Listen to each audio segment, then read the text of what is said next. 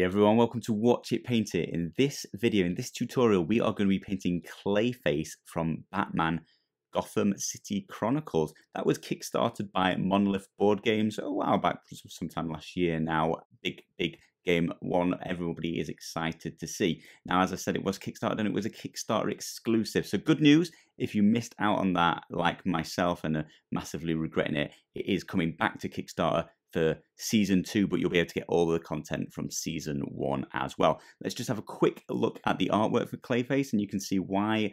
If you're familiar with this channel, I'll often aim painting miniatures on this channel, the first one from a game, being as simple and straightforward as possible to hopefully get beginners into the hobby. This one is no exception. Handful of colours, very minimum investment, both financially and in time, painting this model. So let's get on and see how we go about this guy.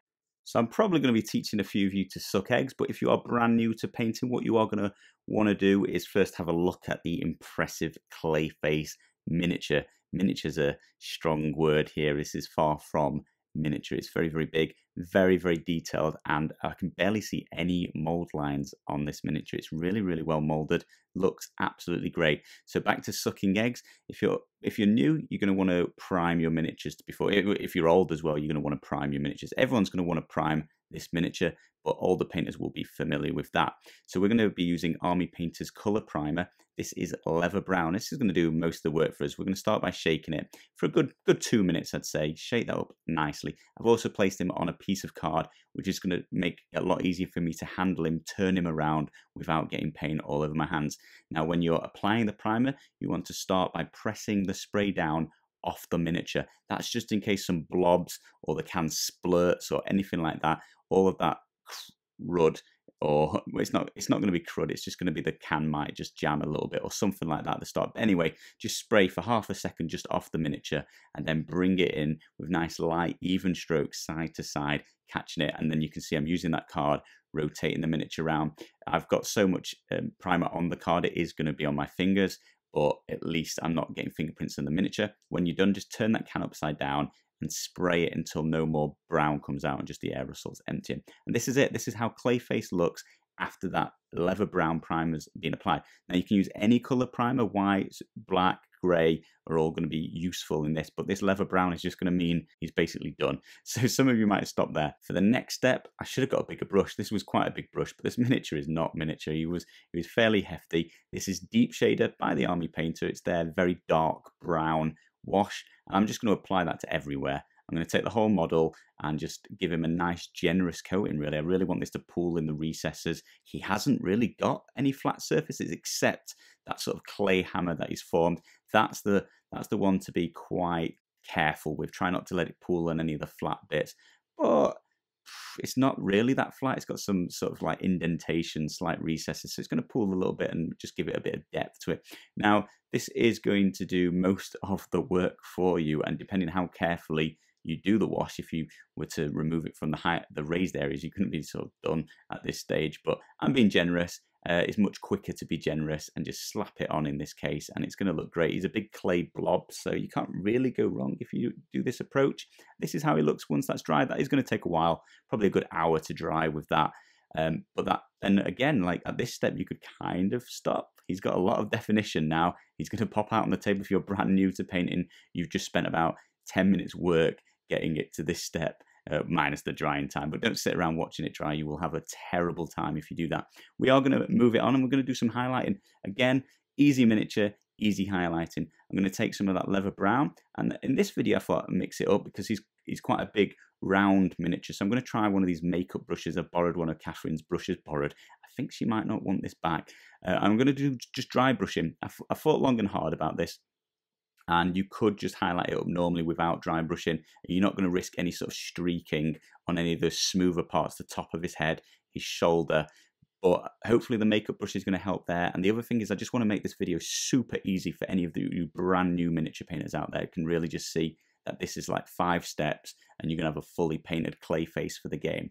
So if you're unfamiliar with dry brushing, you're going to want to put some paint. Now you can just use a dry brush. You don't have to use a makeup brush. I was just giving this a try. Get some paint on your brush and then basically remove as much of that paint onto a kitchen towel as you can. So you just basically, your brush is dry at this point. You don't want to add any water. You don't want to water down leather brown, and leather brown's already quite dry, so you could almost wait for a few minutes after you get it out of the pot and let it start to go a little bit more solid. It's going to make it a little bit easier. You are going to want to just lightly scrape this across the whole of Clayface. That's how I did it. At this step, just everywhere. I'm just going to go round and round and round the miniature, building up that leather brown base color back onto all the raised parts of this miniature, especially around those corners of his hammer. And he's got sort of like square bits forming down his hammer arm, and those have got really, really sharp, crisp edges. So I'm giving extra to that because I'm really going to make those pop out by the end. Once that's drying, once you've done a few coats and got it back to the leather brown you would like, I'm going to mix up, following that artwork again, I'm going to mix up a lighter leather brown. Now, if I'd gone the clay brown that I'd generated before I'd seen the artwork, you'd want to make that lighter with some white or maybe some more of that goblin skin, just moving it closer towards a pale yellow as opposed to a yellowy brown. Now, you saw just then I started applying this next highlight level. This is matte white and leather brown mixed together, about 50-50. And you saw that I just got too much on his face, just quickly wiped that off. And then I took my dry brush and just wiped more of it off on that kitchen towel, so it's just not going to make that mistake again. And then I quickly remembered to show you, start somewhere that you want it to pop out more. So I've gone back to the hammer, just making sure I've got the right amount of paint on my brush, instead of doing his face and making a big mistake in a really critical area that doesn't want to be stupidly bright, although I am going to highlight it up quite bright anyway. That hammer just got really, really crisp, sharp edges, so that doesn't matter too much if you went a bit over the top on that one.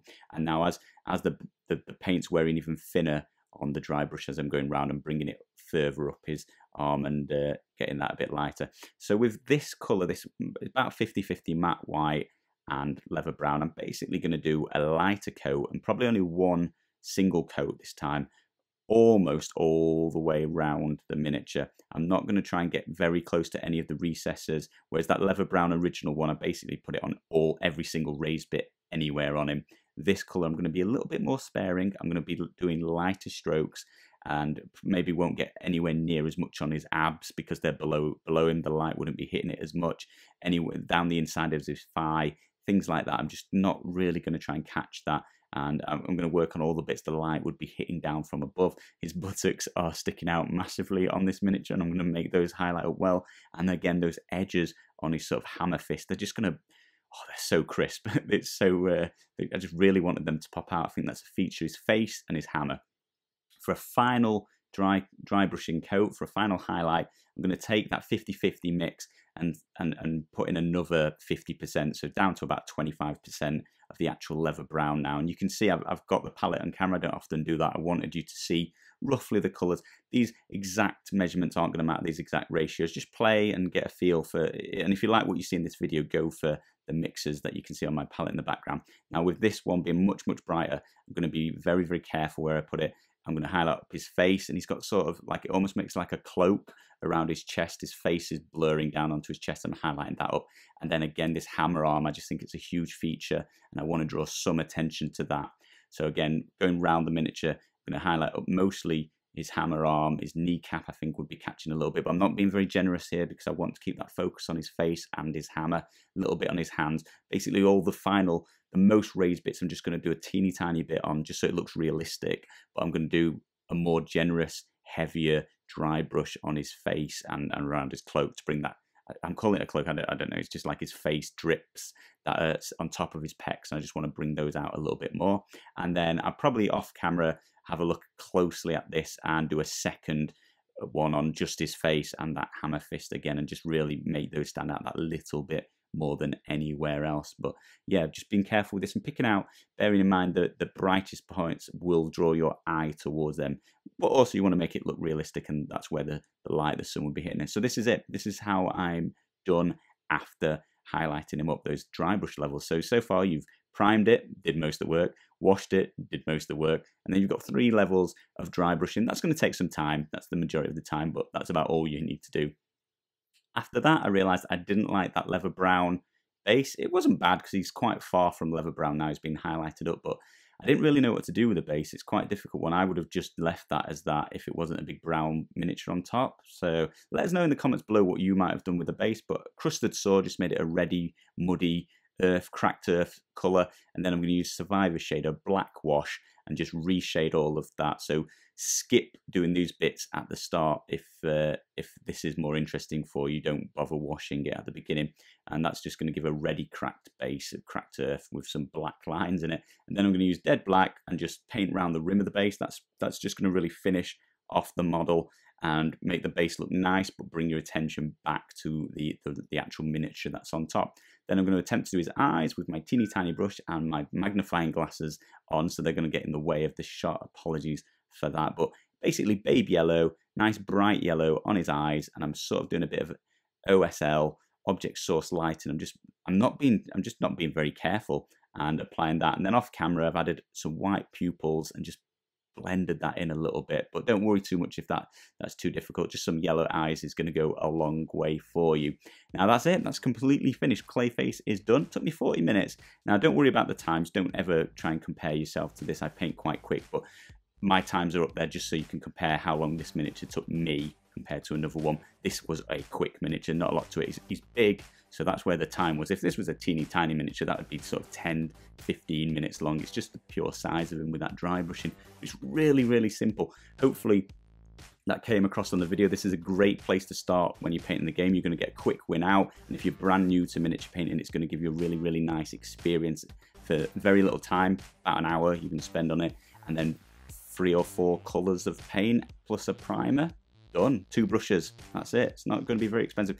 Anyway, thank you all very much for watching. And if you'd like to see some more Batman tutorials, let us know in the comments below. And then I'll just take a second to remind you that Batman's Gotham City Chronicles is coming back to Kickstarter. So if you missed out on the first season like myself, you can pick it up on the Kickstarter coming June the 4th, 2019. And if you've got the first one, the season 2 is on its way then, so you can check that out. Put a little note in your diaries, in your Palm Pilots, in your Filofaxes. Have a look at that Kickstarter when it comes up. Thank you all very much for watching. I'll see you next week.